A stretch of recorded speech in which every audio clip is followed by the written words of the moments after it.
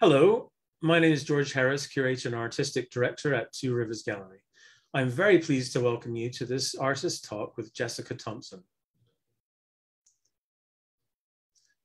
Our talk will begin shortly, but I wish to acknowledge first that we are streaming from the traditional unceded territory of the Lheidli T'enneh.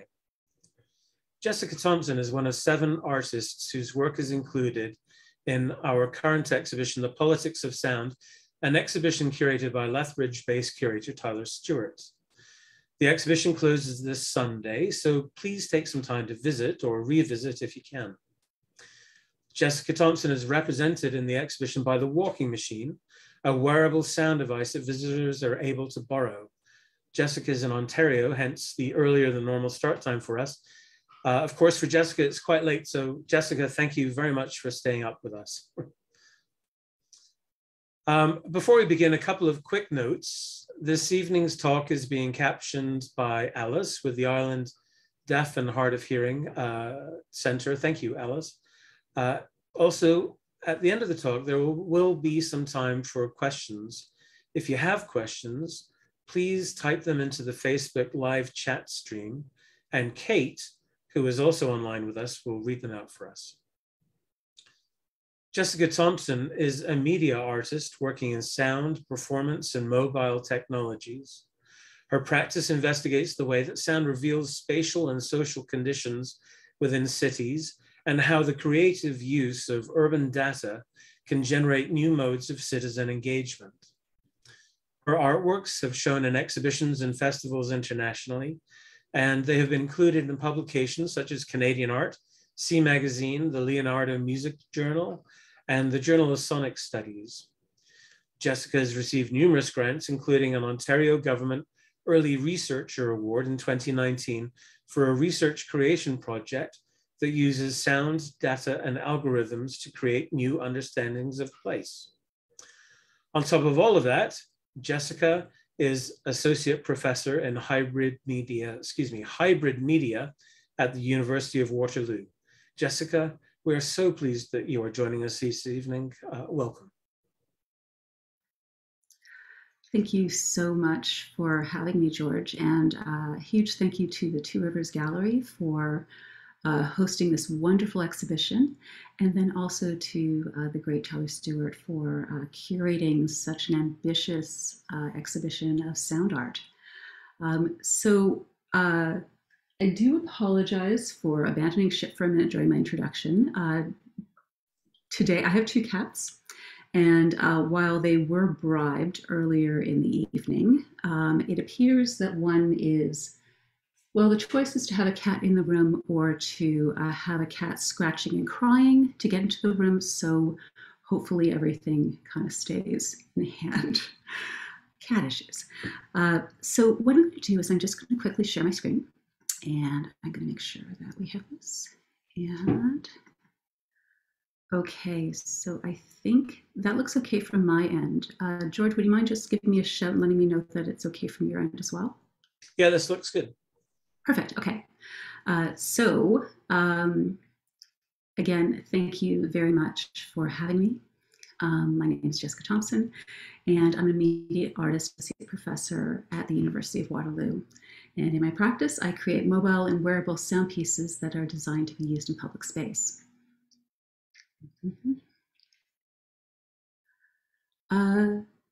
This talk is going to be in 2 parts. I'm going to talk about the Walking Machine initially, and then I'm actually just going to have most of my talk around what I'm currently doing, which is more of a research and critical geography oriented practice that still has to do with sound, that I thought would fit in nicely with the theme of the exhibition. So I hope you don't mind me sort of running through the earlier work and then talking more about what I'm doing now.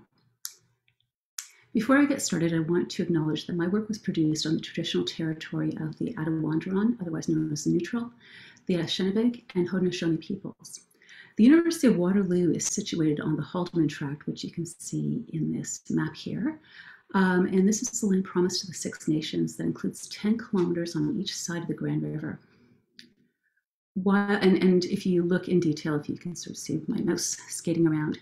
So here's the Haldeman Tract. University of Waterloo is up here. And then this is the Six Nations today. While my ancestors came to Canada to escape oppression, I acknowledge our participation in colonialism and my own responsibility towards reconciliation. So right now, this work involves serving as an advisor for Waterloo's first ever cluster hire of Black and Indigenous faculty, coaching and mentoring faculty, students, and staff, and continuing to pressure my mainly white institution to put its good intentions into policy. The second acknowledgement I want to make is to my research assistants. One of the great privileges and pleasures that I have in my position is that I'm able to apply for funds in order to create jobs for students, and I am so fortunate to be able to work with this talented crew. Many of my RAs have worked with me for several years because A, my projects have a tendency to, let's say, expand into new areas, and B, we have a running joke that you can never leave the project. Finally, I wanted to mention a few things around accessibility. So first of all, if you are the type of person who prefers to read along to something that you hear, my speaking notes are available by visiting the link at the top of each slide. So if you look up there, I've made you a tiny URL for today. And if you go to that note, you'll actually literally see the notes that I am reading right now. If you're interested in learning more, about what we're currently up to and you'd like some resources, there's a bibliography at the end of the notes that also links to our team resources, which is in Notion. Notion is a project management software, and this bibliography and project resources page is live. And as we find things that are interesting to us or useful or help us solve a technical problem, we put things in there. We include citations in case we need to use it in papers or in grants. And that's available for you to use as you will. So if you're a student, if you're a researcher, if you're an artist, if you're an activist and you just want to go through some links and copy them into your own computer, feel free to do that. Please feel free to contact me if you have questions about my work. And if you're on Twitter, feel free to follow us at Borderlines Lab, where, to quote one of my students, it is poppin'. Okay. This talk is about cities, but really it's about people. It's about how people in cities understand sound versus how we understand noise. It is about how the commodification of silence can contribute to uneven geographies. It's about how dominant ideologies amplify some voices while silencing others. And it's about how sonic data can enrich our understanding of cities by illuminating urban borderlines, invisible boundaries that affect social and economic mobility. My approach to this work is informed by my position as a biracial person who identifies as Black. This picture is actually a family photo. My grandparents attended the second racially integrated one-room schoolhouse in North America, which was started by a group that included my great uncle, William Thompson, who you can see at the top center. And then beside him is my grandfather. And you can also see my great uncle, my great aunts. And in the middle, squinting in the sun, is my grandma. In the 1960s, my grandmother's sister, Lorraine, who was probably one of the youngest kids in this photo, co-founded the Diversified Development and Property Management Company in Chicago, which provided low-income housing development services to poor and Black communities during the Civil Rights era. Her husband, Wilfred Olby, was a political cartoonist for the Chicago Daily Defender. And I was fortunate enough, when he was alive, he showed me his clippings, his collection of clippings. The drawings are in an archive somewhere. And then after he passed away, I was handed some of his drawings. So this is one of them. And I went through and actually was able to find the where it landed in the paper. This one I could not find, but it was one of my favorites. I couldn't find when it was actually published. I'd imagine around the same time, though, 63 or 64.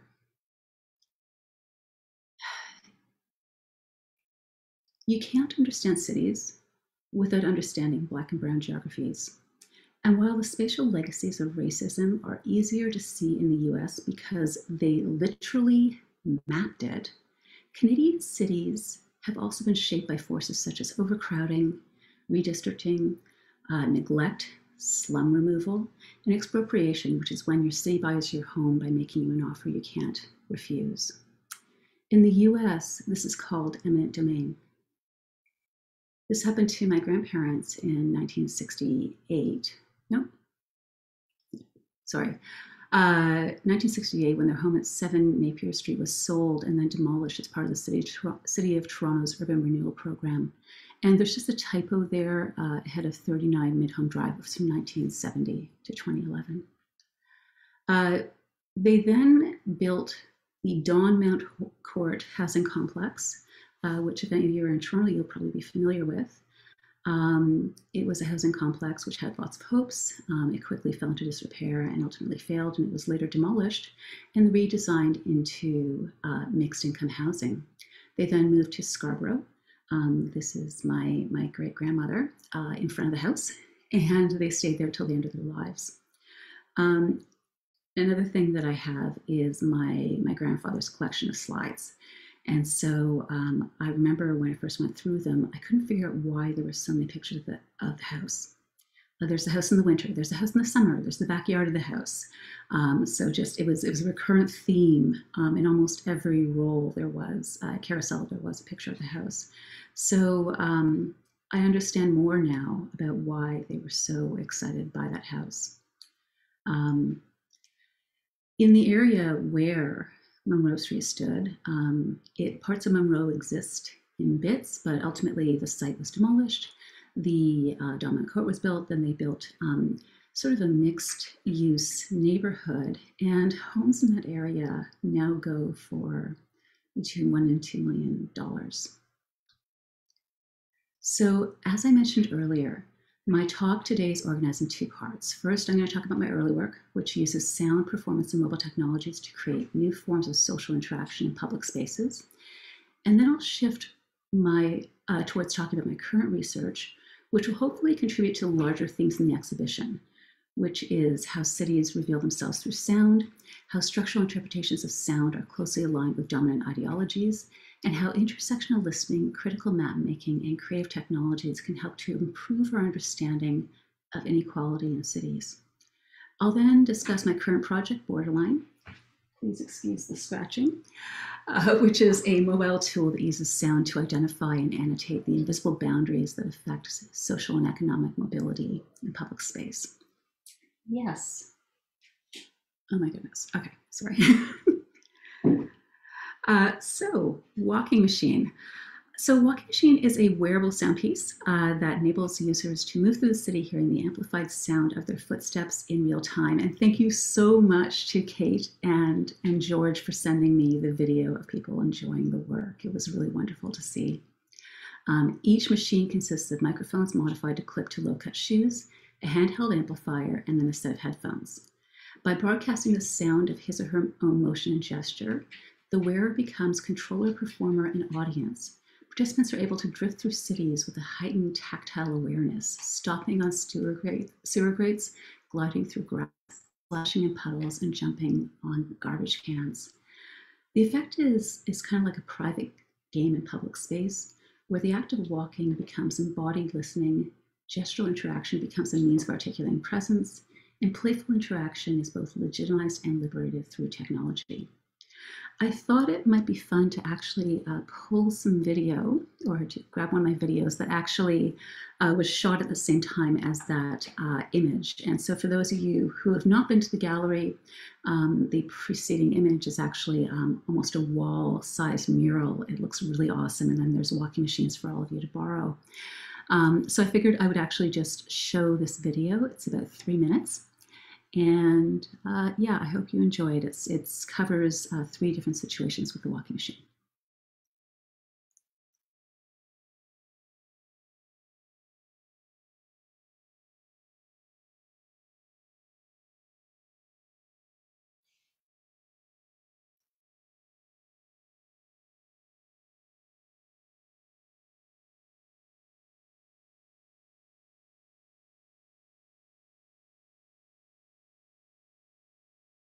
So I'm going to walk along with you because when you're using this, often you get very involved in what you're doing, and I don't want to take you by cars.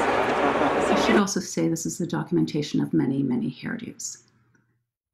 Really short route. We're going to go down Allen, we're going to go over Thompson, stop, end up at the park. I have to keep this in miles. Yes. And going controls there if you pass anything loud.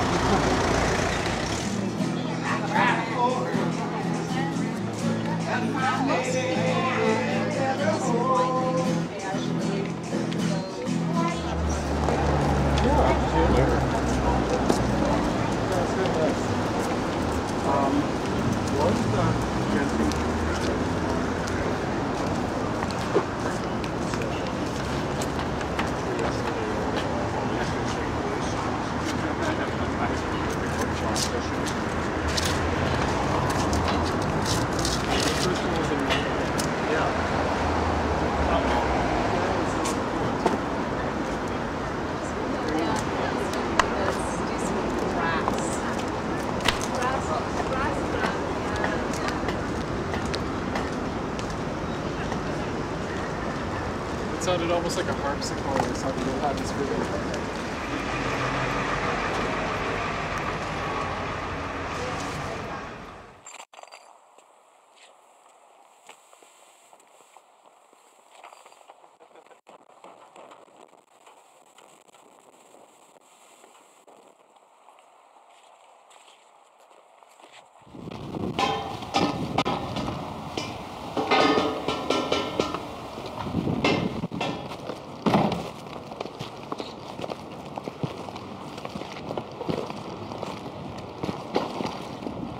I think it's pretty cool that like you never really notice all the different textures that are on the ground until you put on something like this, you know what I mean?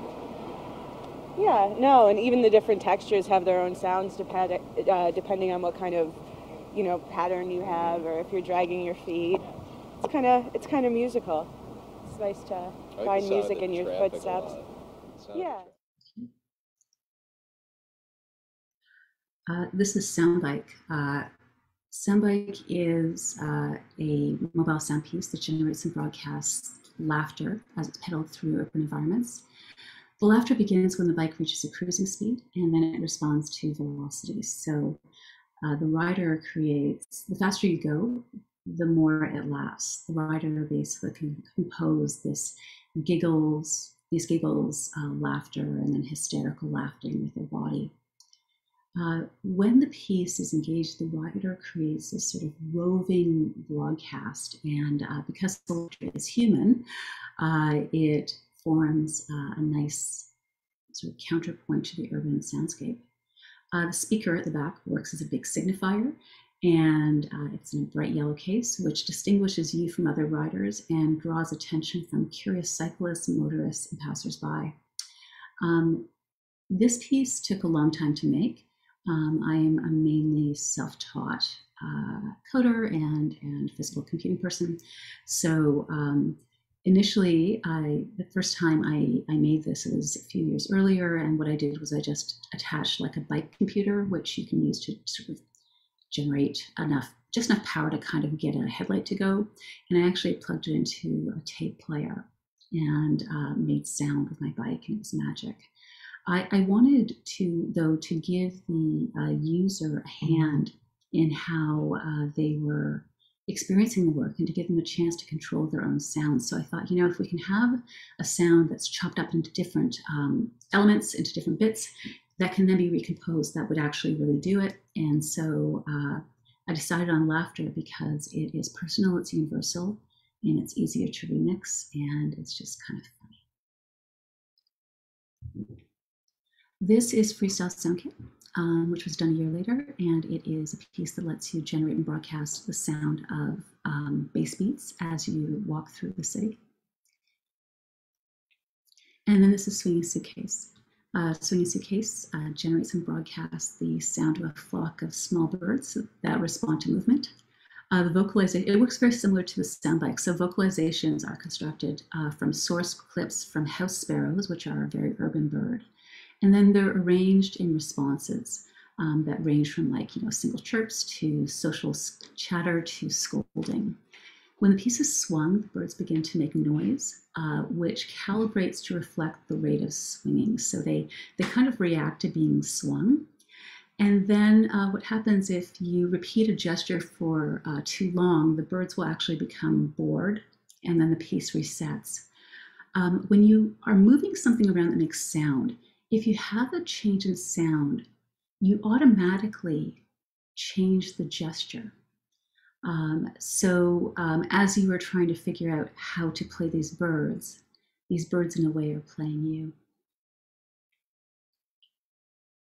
Let's talk about noise in public space.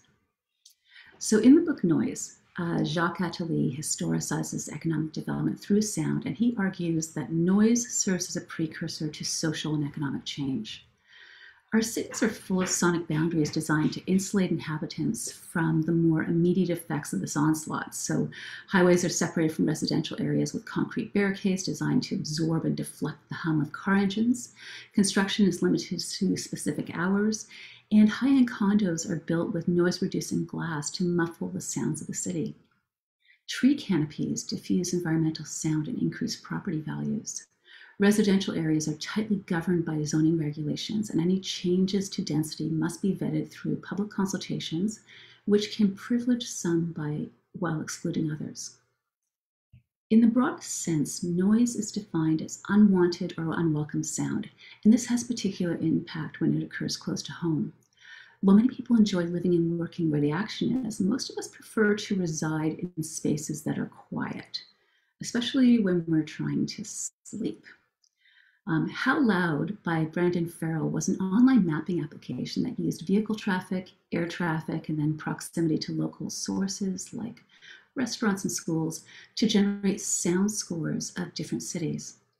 Similar to a walk score, which measures access to amenities on foot, sound scores represent the average amount of amplitude that will be experienced in different areas. This project began in 2014 during a search for an apartment after Farrell realized that while other real estate metrics like demographics and crime statistics were available, and this is in LA, comprehensive data on environmental sound was not. These images are actually from his original Kickstarter campaign. So you can see there was a map layer, and then you could actually see your address and get a little sound score, and it gave you a breakdown of what was making the noise. While the project quickly commercialized and is now mainly marketed to real estate professionals to assist them with determining / inflating home rental prices, this information is also available to the general public who can enter their address and then generate their score. In 2020, the real estate engine Realtor.com and also Realtor.ca released a noise indicator feature which can, and I'm quoting here, delineate noise levels down to the individual property level, linking quiet to commerce.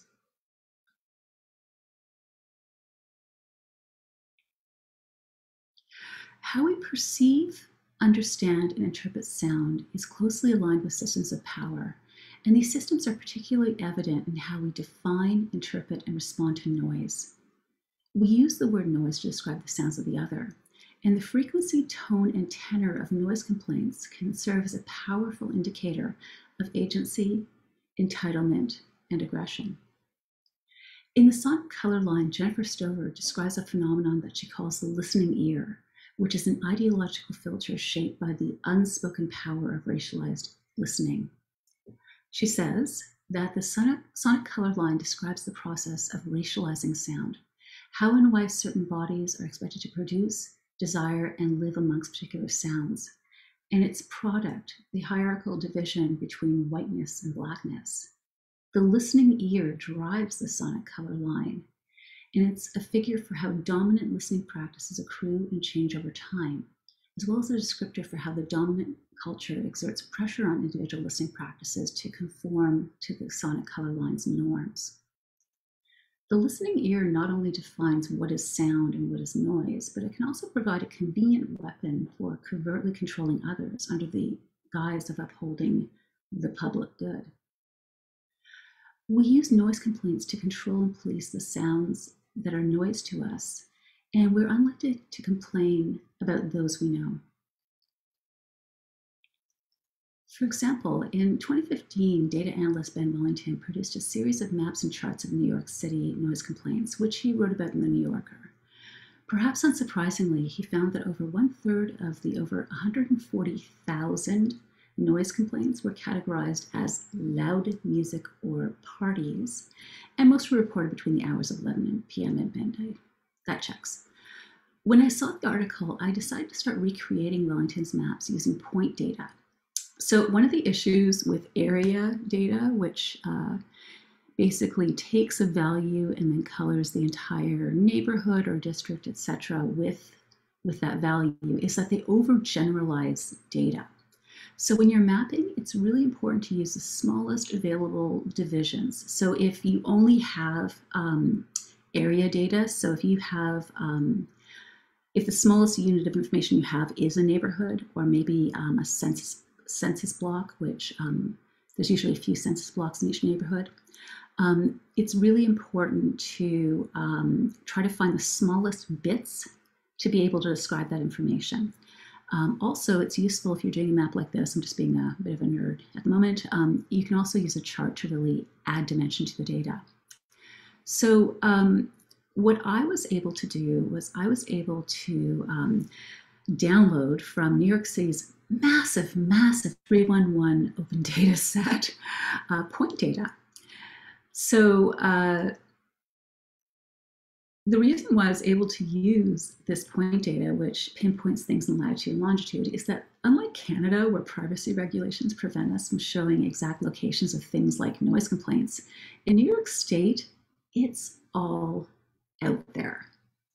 I guess I'm assuming that makes sense in cities like New York, where you just generally have buildings that are more than one story. So it's one thing to have a dot on a map saying that there was a noise complaint somewhere in this apartment building. It's another if it points to an individual house.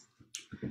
So as I mapped the noise complaints using this data set, I noticed that most of the complaints about loud music or parties were happening in either like the Lower East Side and around Harlem and a bit north, and then this is downtown Brooklyn. So over my career, I spent quite a bit of time in New York, and I was familiar enough with the neighborhoods. So I assumed, based on my experience, that the complaints on the Lower East Side down here were probably from bars, clubs, and restaurants. It's a cool district, lots of bars, lots of clubs, lots of restaurants. And I knew from visiting them that historically Black and Latino neighborhoods like Harlem, Washington Heights, which is up here, Flatbush, Bed-Stuy, which is down here, were rapidly gentrifying. So last year, I decided to come back to these maps using data from 2019, AKA our last normal year. And the first thing I did was I mapped which parts of the city were zoned as residential and which were commercial. So because the Lower East Side is almost all commercial, so you can see these little outlines that actually show the residential areas in New York. And so Lower East Side is almost all commercial. So that checked. I assumed that it's probably from bars and clubs. So what I was able to do is what we were able to do is using shapefiles of residential areas, my RA, Anugrah Shah, was able to actually take all of these dots and merge them, do a hotspot analysis with the residential areas, and he was able to basically put these noise complaints into sharp focus. So all of a sudden, I realized that I was right, that they were in and around sort of Harlem, north of Harlem, and then in downtown Brooklyn. So this only tells part of the story. These are noise complaints that happened in 2019. That's all we know. We know noise complaints 2019 residential areas, which makes sense given that, as Ben Wellington pointed out, most noise complaints are at night. And also, again, we get more bothered by noise when it's happening close to home. So I started to put these clusters that Nugra made in dialogue with the racial makeup of the surrounding neighborhoods, median household income,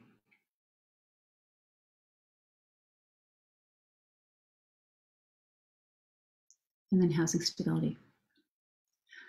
While the city of New York doesn't collect demographic information for noise complaints, if we go back to their previous census, we can actually see how these areas have changed over time. So this is dominant racial group by census tract, and the green areas are mainly Latino, and then the blue areas are mainly African American. So 2014, 2019, median household income, more yellow, more money. It was 2014. 2019. Renters paying more than 30% of their income on housing. If you're paying more than 30% of your income on housing, then technically you're hovering around the poverty line. There it is in 2014. There it is in 2019. But even though data has been put in dialogue with other data, so even though we have this data about noise complaints alongside data about people, these maps still present an incomplete picture. And I think it's important to remember that maps are incomplete representations.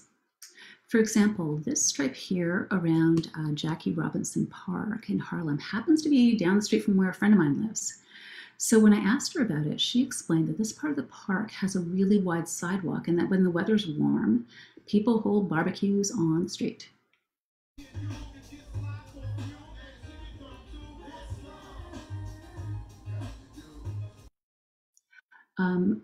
So in Black culture, a barbecue is an event. They're social. The apartments in the immediate area are older, and she said that most use window-mounted air conditioners that don't really work that well. It makes sense not to cook in your already stifling apartment, and sidewalk barbecues are a normal part of this neighborhood. Broadcasting sound into space is a form of sonic agency, and unless we have a point to prove, we tend not to do it in spaces that are unfamiliar to us.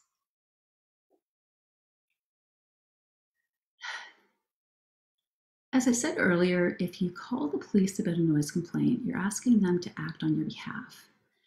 And this is more likely to happen if you're confident that the police are there to serve and protect you.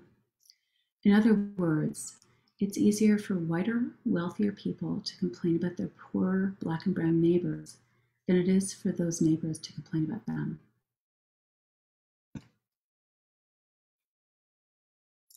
In order to understand the sonic composition of the city, we need to engage in an intersectional approach to listening and a feminist approach to data. Alison Martin defines intersectional listening as an intentionally speculative mode of listening that approaches the sonic from multiple axes, with the intention of amplifying a multitude of Black experience surrounding gentrification. Intersectional listening refutes an analysis that hears only race, only class, only gender, or any other facet of identity. Instead, intersectional listening asks us to hear multiple categories of identity concurrently. Intersectional listening considers the systems of power that govern our sonic environment, and that sound itself emanates through spatial, social, and economic forms of privilege. Data feminism asks us to challenge unequal power structures by illuminating systems of oppression and calling attention to the types of data that are not present.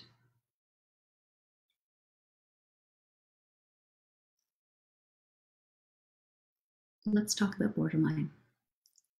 So Borderline is a research creation project of mine. I say research creation because I'm a professor, and this is how artists actually get funding from the tri-agency funding councils, our national councils. They don't have a category for art, and so you kind of get shoved into humanities. And so research creation refers to the type of creative practice that addresses humanities type questions. It's a very strange term. It is a Canadian invention as well. So if you are watching this from the US or beyond and you're thinking, I've never heard of this, it's because it's a Canadian invention. This project uses sound to create new understandings of place by identifying and annotating invisible boundaries that affect social and economic mobility in cities. And I call these invisible boundaries borderlines. Using algorithms trained to identify about 100 different common sounds, the project enables users to automatically tag sounds in their environment using their mobile phones, and then export the data in an open, accessible format. So what you do is you actually tap the button, it records a 5-second sample. Technically, the neural networks, the algorithms in this project can actually identify sounds in about 2 seconds, but we do 5 so that we can actually do a little bit of sound mixing. I say we in that the algorithms that identify these sounds were developed by the great Jeremy Pinto, one of my other research assistants. This is Lily. She's going down. Sorry. So basically what happens is after you identify the sound, it gives you an indication of what the neural nets think they hear. They make a whole lot of mistakes. You can actually correct them, and you can also add notes. And the nice thing about it is when you tap them, and if you happen to be in the same location where you recorded it, it will start playing back. As you walk away, the sound will fade out. So if I can say a quick story, when I was testing out this fading out function, which was actually really hard to get into place, I wanted the sound to decay the same way that other sounds did. So at the amplitude that's coming out of your phone, it sound kind of fully decays after about 200 meters. So as you go in, the softer it gets, but it's actually hard to make happen. And the great Nehal Connectar, who is one of my other research assistants, this killed him. It took him weeks. So what we were doing was there was a presentation coming up, and I was at my studio here in Hamilton, which is in the north part of the city, in sort of an industrial area, and I was recording sort of a air conditioning type of thing on the side of my studio building. And I put it on Bluetooth in my car, and then I started driving away because I wanted to make sure that the sound faded out smoothly and that at a certain point it was gone. So that was fine. So I proceeded to drive home. And then as I turned onto my street, I got about halfway down and suddenly I could start to hear purring, and I realized it was my cat purring. And of course I had to see if it could identify cats. It can, and basically I was greeted by these purring sounds coming out of my speakers of my car. It was pretty fun. These are the neural nets themselves. The recordings which trained these algorithms are available through the Free Sound Annotator. Freesound.org is a nonprofit organization where people contribute recordings of sounds, a lot of field recordings, that sort of thing. And what they do is groups of volunteers will actually listen to the sound clips and then proceed to actually tag them. So it's a really neat way of identifying sounds. Other sort of mechanisms like Google's audio set, for example, will like sort of take snips of sound from YouTube videos, which means you have this kind of crummy sound coming in. And then also the sound that you're pulling from, the sound sample you're using, could be a tiny bit of a video. So it just causes a lot of problems. And so it's much better to use actual recordings. So this project is organized into two objectives.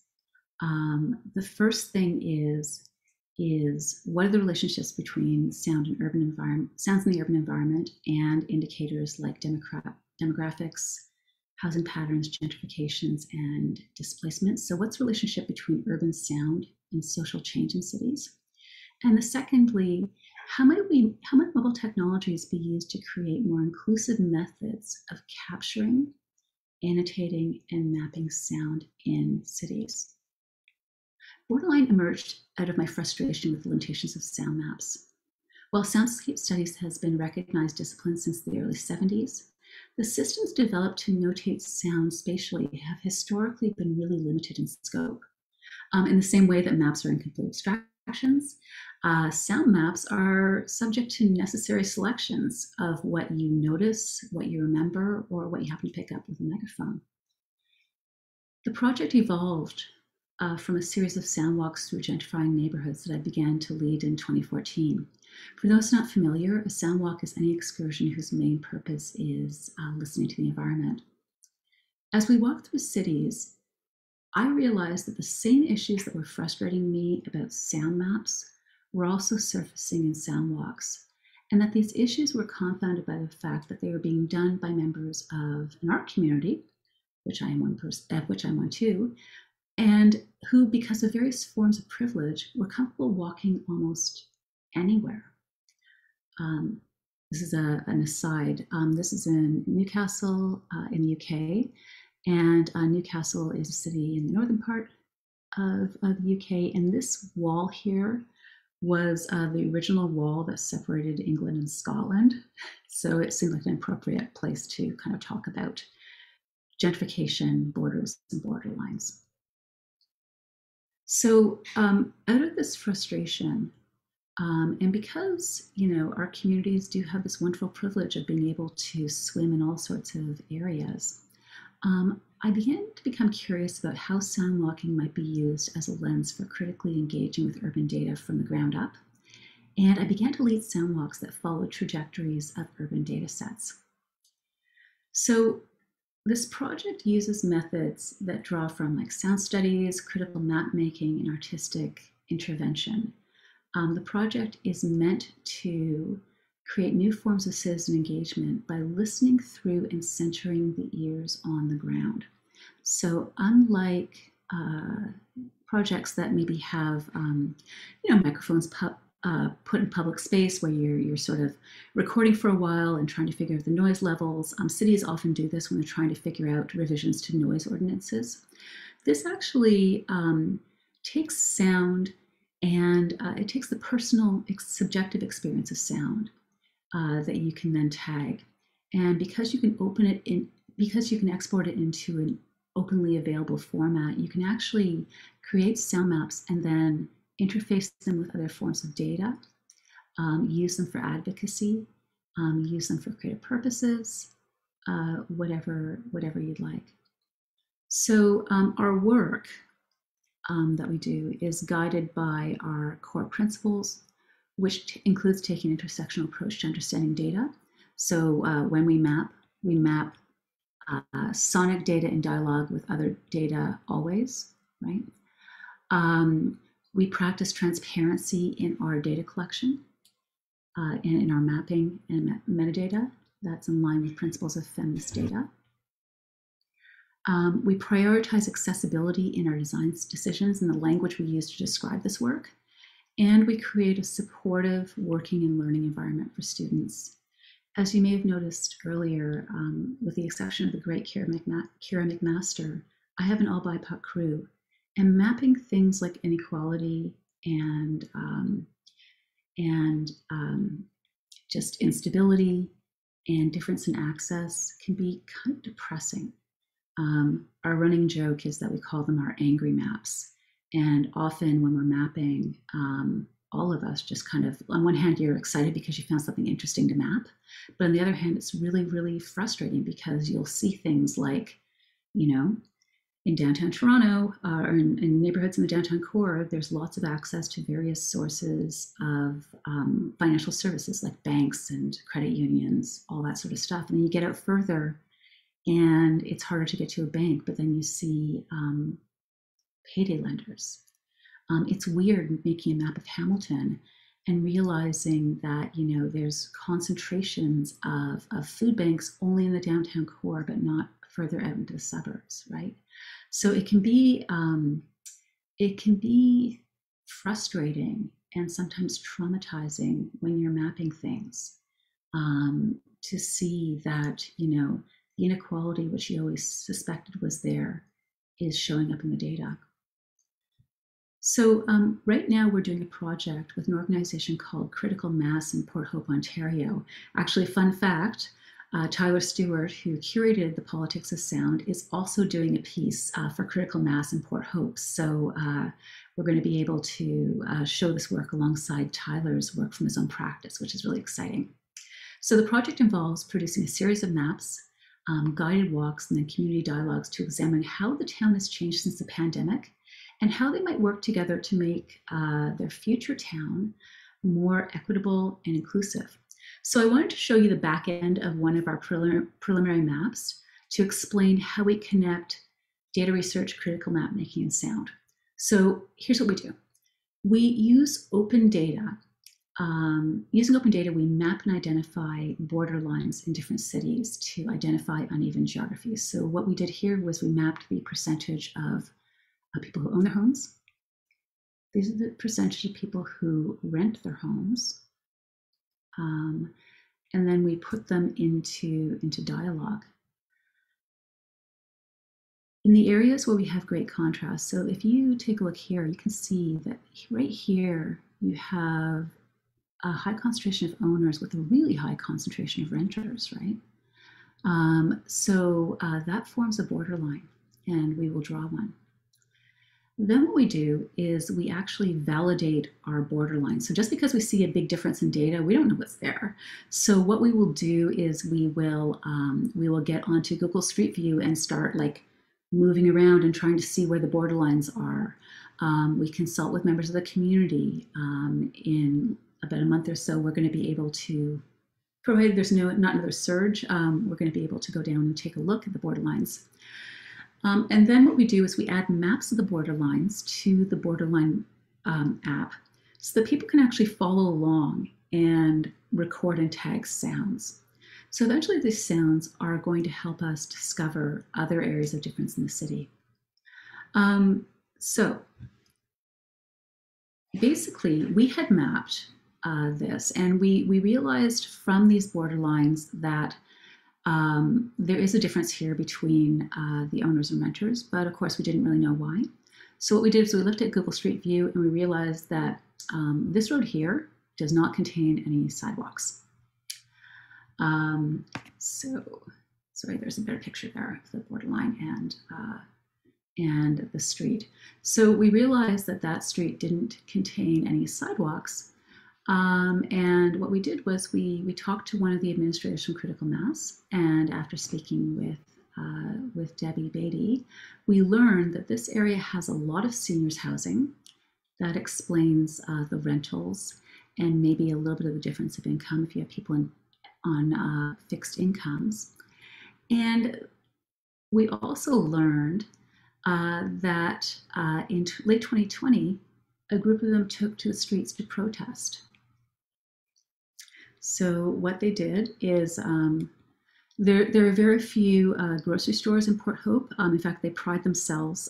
It's a very well preserved downtown, so it's very cute. It's kind of like Schitt's Creek. Like it's just a very cute, attractive, well preserved historical downtown. So there's not very many big box stores. In fact, they fought hard to not have big box stores. They're over in Coburg, which is one town over. And so if you go down Rose Glen Road, you'll hit the Giant Tiger, which is down here. It's cut off. And that's where a lot of seniors get their groceries. So the city had agreed that, the street needed sidewalks, but it had been kind of caught in bureaucracy. And so what they did was they got a police escort, and they had a rolling protest. They walked and they scooted and used the wheelchairs to illustrate that every time they want to get groceries, they have to go down this 2-lane street with a narrow shoulder, and that is their only way of getting down there. So just to wrap up here, to understand the sonic landscape, we have to develop equitable and inclusive ways of capturing, mapping, and analyzing sonic data. These methods require an approach that takes into account social and economic disparities, privilege, and power. It also requires us to make better maps, have a critical approach to data, and to use creativity to help make our world a better place. Thank you.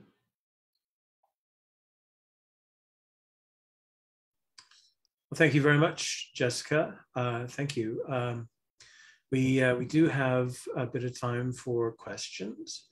Does anybody else? Does anybody have any questions?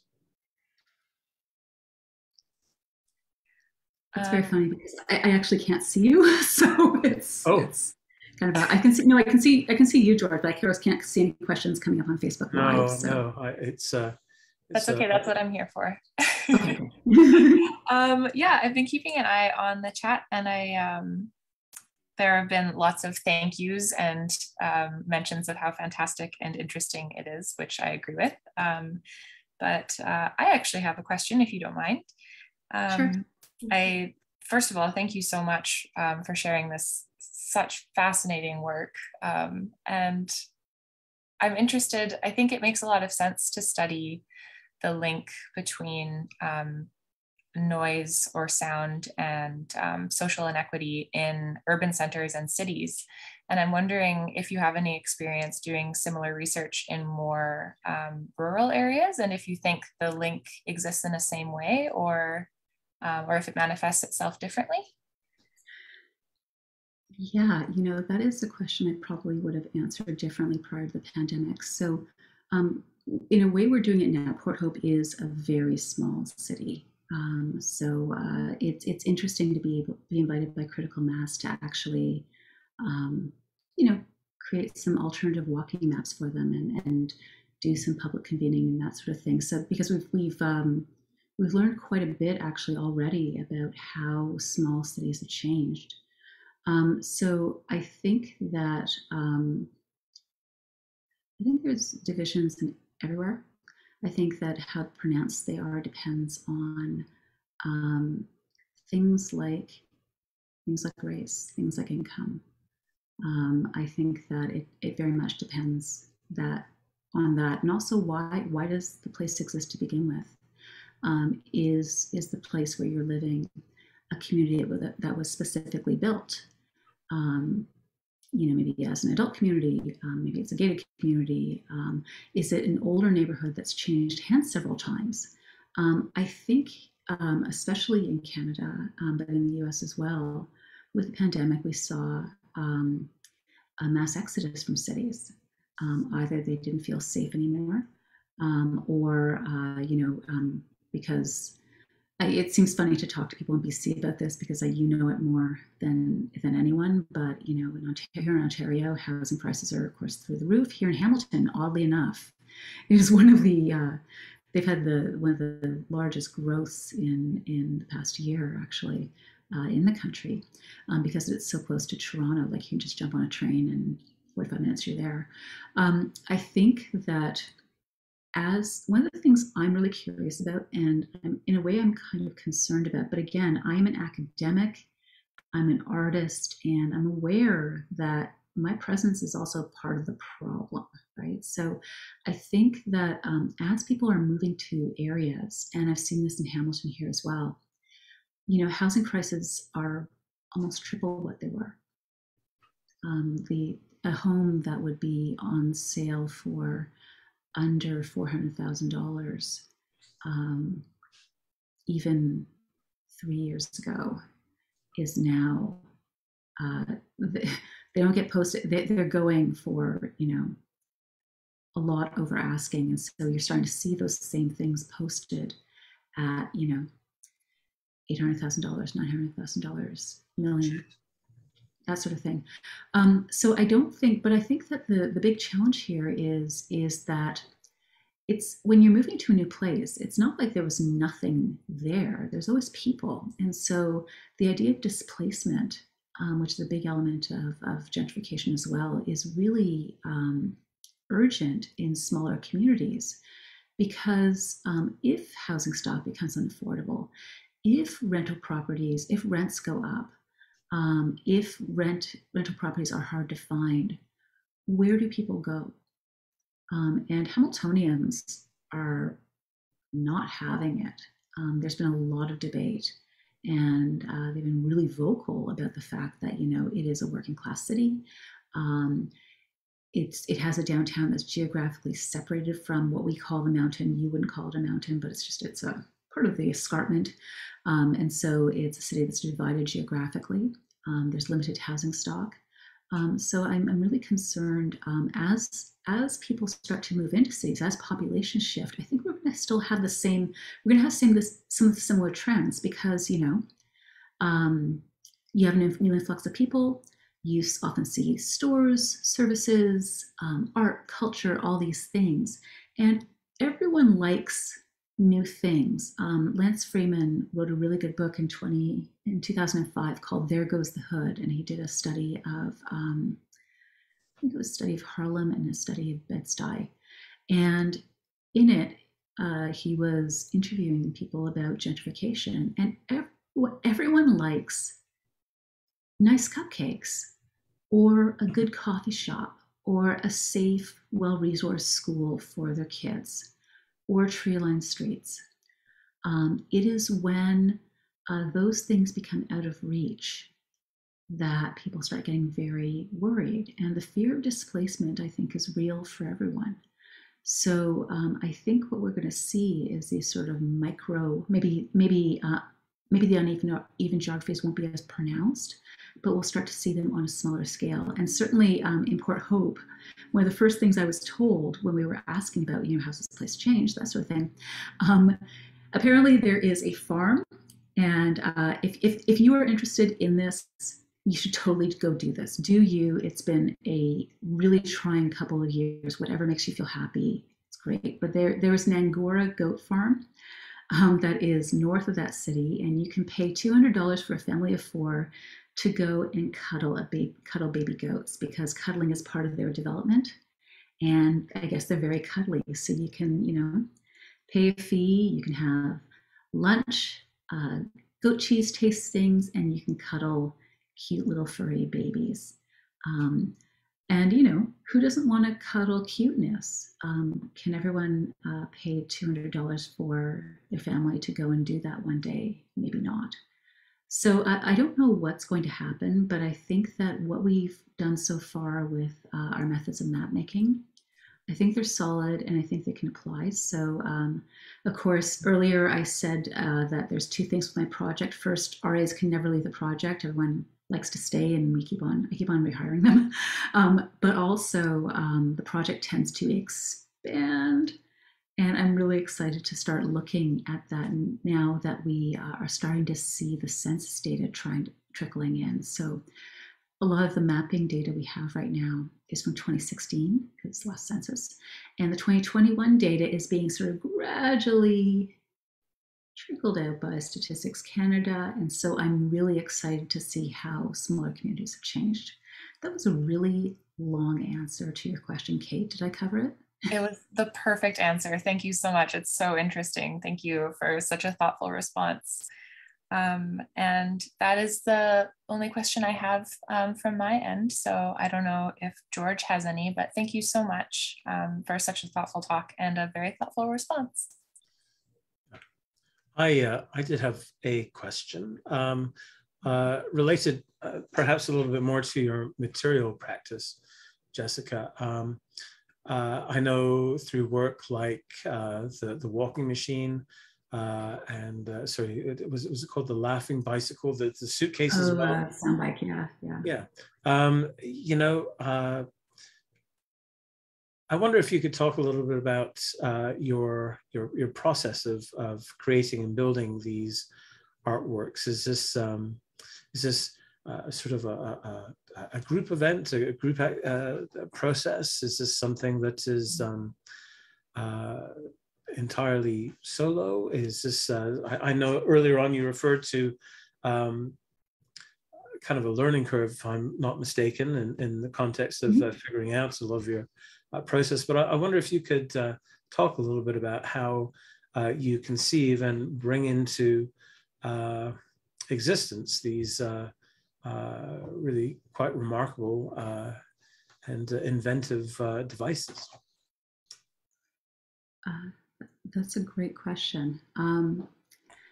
It depends on the work.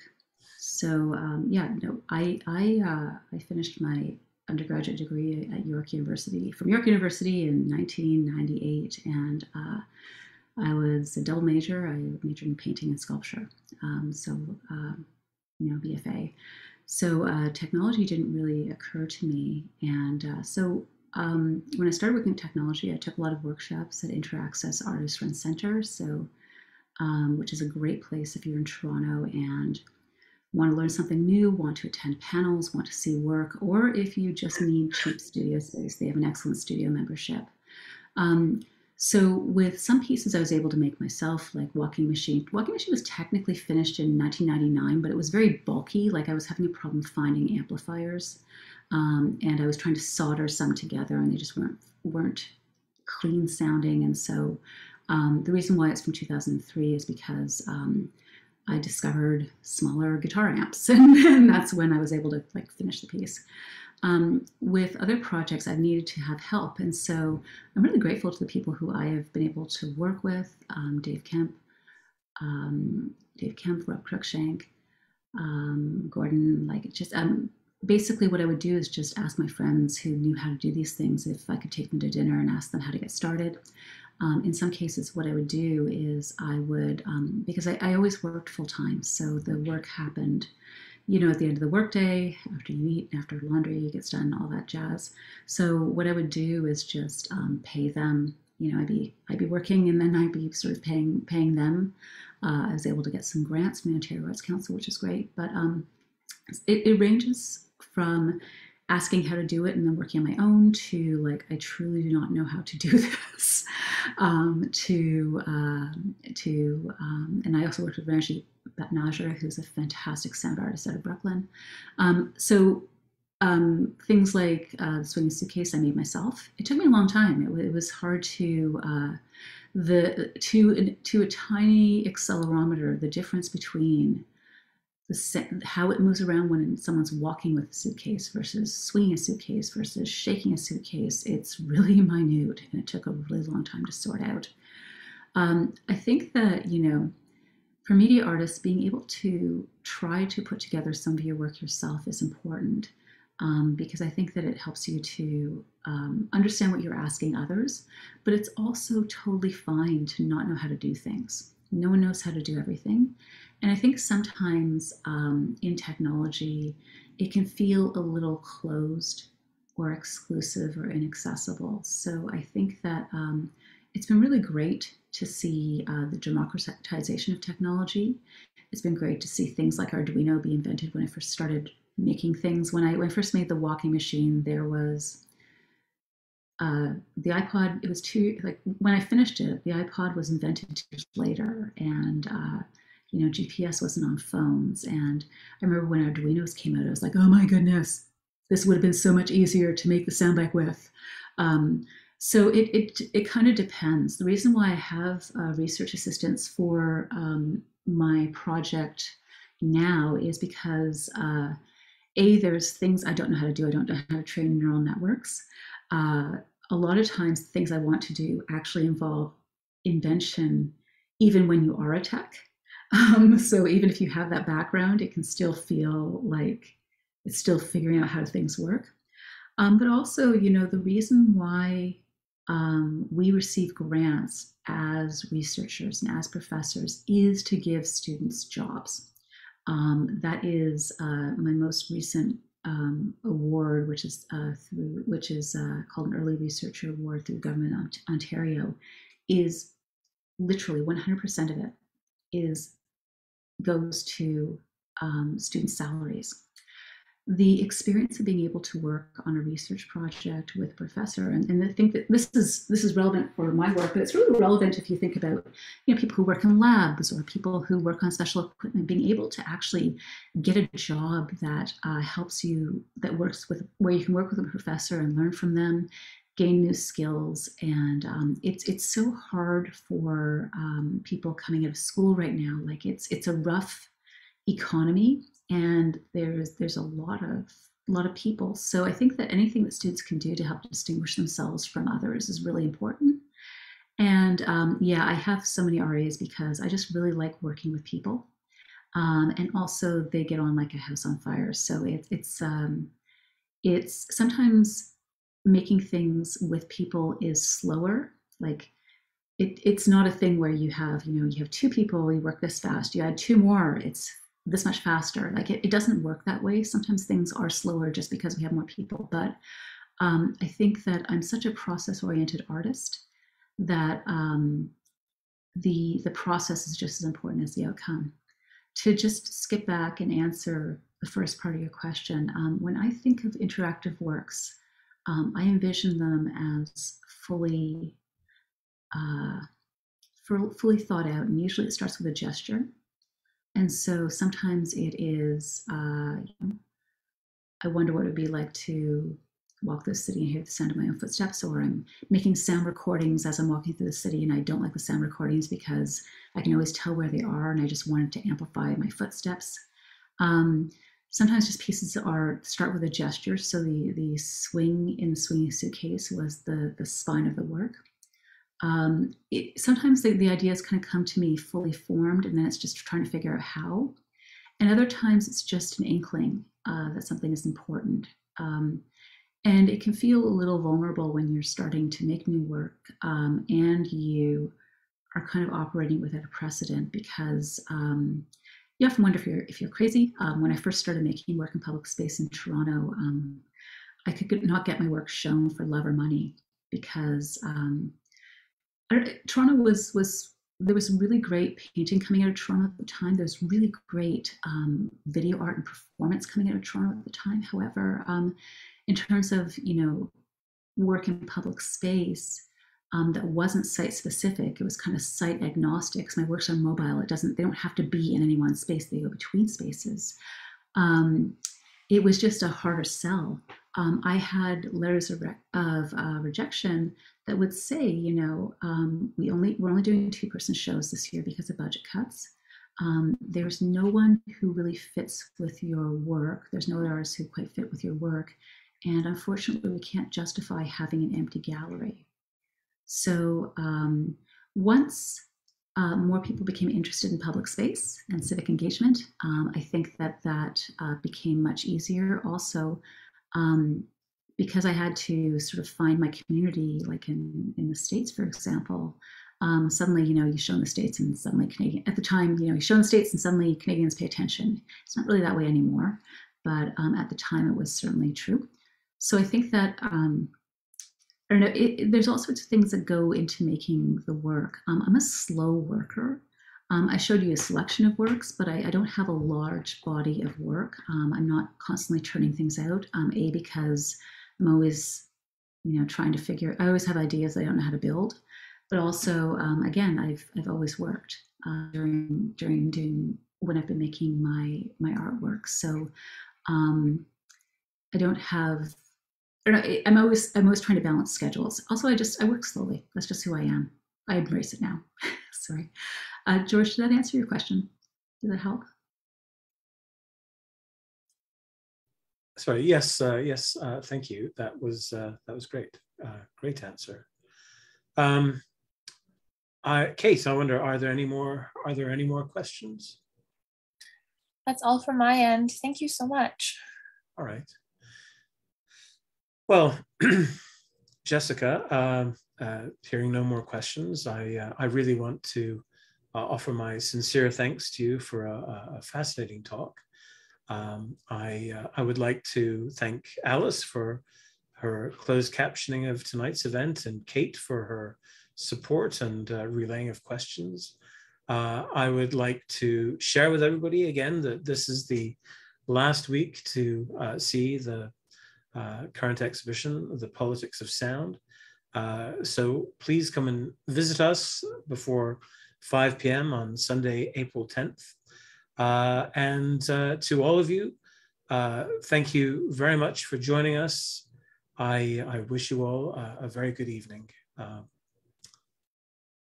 Take care, and I look forward to seeing you soon. Thank you. Bye, everyone. Thank you for coming. Bye-bye.